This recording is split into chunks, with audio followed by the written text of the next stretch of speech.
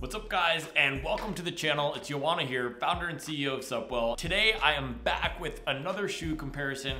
This time I'm taking a look at two of my favorite Workhorse daily trainers. One of them is a newer entrant into the space, which is the Adizero SL, and the other one is the standard bearer for this simple, no frills, high mileage Workhorse shoe, and that is the Nike Pegasus. So I'm gonna be comparing these head to head, let you know the specs, the feel, the ride, the comfort, and which one of these is gonna be best for you. Let's get into it.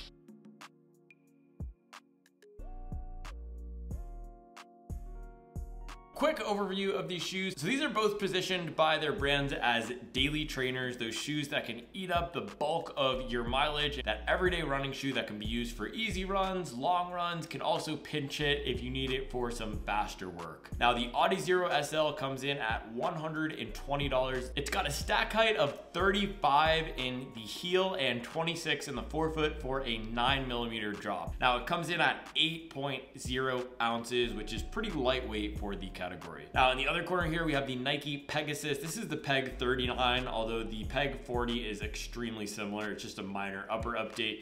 And in this shoe, we're gonna see a 33mm heel and a 23mm forefoot for a 10mm drop. So the Adidas is a few millimeters above this. And the Nike is also $130, so very similar in price, but $10 more expensive in the Nike. Nike's also 9.4 ounces, so a touch above the weight of the 8.0 ounce Adizero SL. All right, so first let's dive into the midsole foam. So this one is using a primary construction of Adidas's Light Strike foam. Now Light Strike is a standard EVA, which tends to be on the firmer side for running shoe foams. But the secret sauce here is up in the forefoot. There's also a puck or a disc of Light Strike Pro, which is a supercritical TPEE foam, which is found in shoes like the Takumi Sen and the Adidas Pro 3. So that Light Strike Pro forefoot is gonna give it a faster ride. It's gonna be more responsive and a bit bouncier. Now, because it's using that standard Light Strike EVA, this midsole is a bit less flexible than some other daily trainers. You can see it's not gonna give me much response when I try to bend and twist it. It's a bit of a firmer ride, especially out of the box. It's pretty firm, but it does tend to soften up as you get some more miles in it. Now, the Pegasus here is using Nike's React foam. Nike is pretty shady when it comes to what's included in their foams, but this is likely a TPEE compound, though not a supercritical one like we see with the Light Strike Pro in the forefoot here. The Nike Pegasus also has Zoom Air units in here. There's one up here in the forefoot. I don't particularly feel them out on the run, but they are there to add a little bit more structure and excitement to that midsole. Now, there's only a 3mm stack height difference between the heels, but the Adizero SL has a more cushion feeling, I think because the foam is a bit firmer than we see in the React here, so that gives it a more elevated off the ground feel. Neither of these foams are particularly exceptional, and we'll get into the ride more in the next section, but these are just really solid standard daily training foams. Neither of them are gonna be extremely exciting or bouncy, but they get the job done and they're comfortable enough at slower paces while also able to pick it up and respond to faster efforts. All right, now let's get into the ride of these two. So the Adidas Adizero SL, right out of the box, was an extremely firm shoe. It took probably 50 to 60 miles to break in, but once I got past that threshold, this EVA foam really softened up, and now it's one of my favorite shoes in the rotation.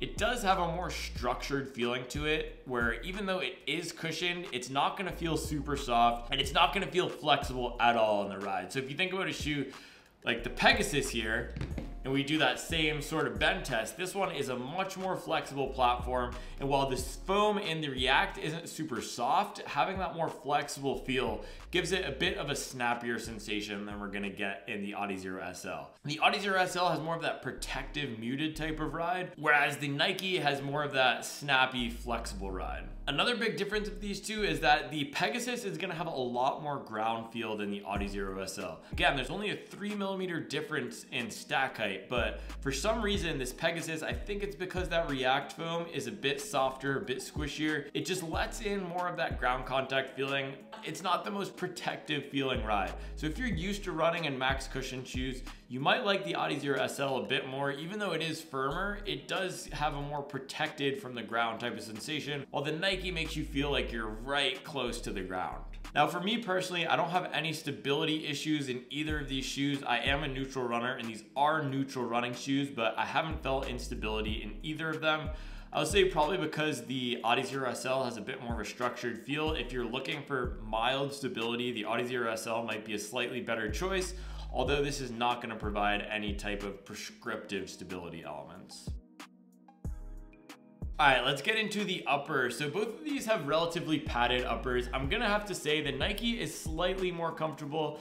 You can see here, they look pretty similar padding wise, but the Nike is just a bit more plush in the upper, and then also the material that the Nike is using is more flexible and stretchy than we're seeing in the Adizero SL. The Adizero SL can feel a bit constraining, especially in that first mile or two. It feels a bit tight on foot, while the Pegasus feels really comfortable, and it's not the widest shoe, but it does feel like there's more room in there for my toes to wiggle around. Now, these are both decently breathable materials. I haven't had any issues with my feet heating up too much in these. We're just coming out of the summer here, and these were both really good options for summer running. If you're a wide-footed runner, neither of these are gonna be the best option for you, but both of these have dedicated wide fitting lasts. So you can go get that Adizero SL wide or that Nike Pegasus wide, and those will serve you well because these are relatively narrow fitting shoes. All right, next let's get into the outsole. Both of these have a really solid covering of outsole rubber. You see on the Adizero SL, there's a bit more of it. It's in a flatter application here, whereas the Nike Pegasus has more of a strategic rubber application. Now, I ran in the Nike Pegasus this morning and it was pretty wet outside, and this outsole rubber gripped the ground great. The Adizero SL is probably slightly worse when it comes to gripping the ground than the Nike Pegasus, just because if you look at the way the rubber is applied, the Nike has more texture to it, whereas the Adizero SL is just this flat pancake-like application. So this Nike is gonna give you a bit more grip over those wet surfaces. Now I have fewer miles on the Nike, but you can see on the Adizero SL here, this outsole rubber is holding up pretty well through the first 100 or so miles. I tend to wear pretty hard on this back heel area, and we're getting none of that yet on the Adizero SL.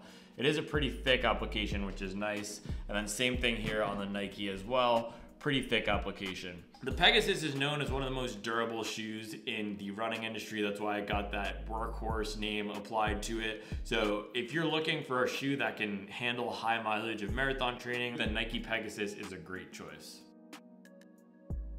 All right, in terms of who these are best for, the Adizero SL is gonna be good if you like a firmer ride, if you like a more cushioned ride. So while this is not gonna be that soft cushion ride like we see in a Gel Nimbus or we see in a Saucony Triumph, it's gonna have a bit more structure, similar to one of my favorite shoes, the Saucony Endorphin Shift 3. So if you're a bigger runner, a taller runner, you want a little bit more foam underfoot, but don't like a super squishy feeling, then the Adizero SL is a great choice. On the other hand, the Nike is a really good option if you're an efficient runner. If you like a more minimal feeling shoe, even though this is heavier than the Adizero SL, it feels a bit less on the foot than the Adizero SL because that foam just doesn't feel as substantial. If you like feeling the ground more, if you like a more flexible platform, then the Nike Pegasus is gonna be a good choice. I actually compare this maybe to the New Balance Rebel V3. The foam isn't as bouncy, but similar type of ride sensation where you can really feel the ground coming up through your foot. In terms of use case, these are both gonna be very similar. You could get by doing any sort of type of run you need to in these. They can handle long runs, they can handle interval training, they can handle tempo runs. While there are more specialized options in all of those categories, these are really good for that all-rounder shoe that can do anything when you need it to. I will say the Pegasus is probably a bit better option for faster work, for any 5K, 10K type of pace you want to do than the Adizero SL, just because it feels a bit more nimble on foot due to that flexible feeling platform. All right guys, so there you have it. That is the comparison of the Pegasus and the Adizero SL. As always, thank you for watching, thank you for liking and subscribing, and I'll make sure to keep you up to date on the latest and greatest in the world of performance running.